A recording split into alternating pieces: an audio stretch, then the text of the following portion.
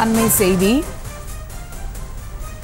பழைய பேருந்து நிலையத்தில் தண்ணீரில் மிதந்து வந்த சடலத்தால் மக்கள் அதிர்ச்சியுற்றிருக்கின்றனர். அண்மை செய்தியாக பார்த்து வருகிறோம்.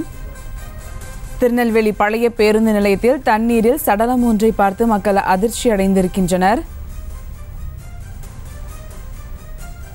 2 நாட்களுக்கு பின் மெல்ல மெல்ல மீண்டு வரும் நெல்லை மாநகரம்.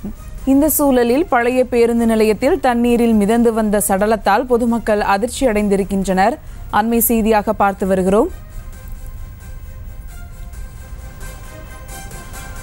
இதுகுறித்து கூடுதல் விவரங்களோடு இணைகிறார் எமது செய்தியாளர் காண்டிபன். வணக்கம் காண்டிபன், விவரங்கள்.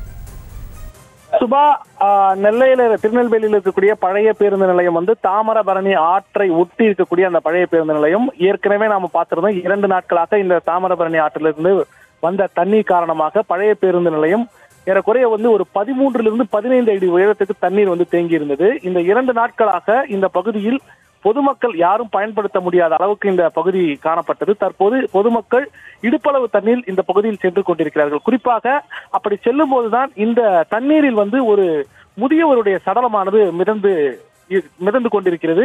இந்த மிதந்து கொண்டிருக்கக்கூடிய இந்த சடலத்தை பார்த்த பொதுமக்கள் பெரும் அதிர்ச்சி அடைந்திருக்கிறார்கள். இவர் எப்பொழுது இறந்தார், எப்படி இறந்தார், யார் இவர் என்பது குறித்து எந்த விவரங்களும் தெரியாமல் தற்போது பொதுமக்கள் அந்த சடலம் தண்ணியிலேயே தற்போது வரை மிதந்து கொண்டிருக்கிறது. அதை பார்த்துவிட்டு இங்கு இருக்கக்கூடிய இந்த பகுதி கடந்து செல்லக்கூடிய பொதுமக்கள் சென்று கொண்டிருக்கிறார்கள். குறிப்பாக இது குறித்து காவல்துறைக்கு தகவல் தெரிவிக்கப்பட்டிருந்தும் இன்னும் சம்பவ இடத்திற்கு காவல்துறையினர் வந்திருக்கிறார்கள்.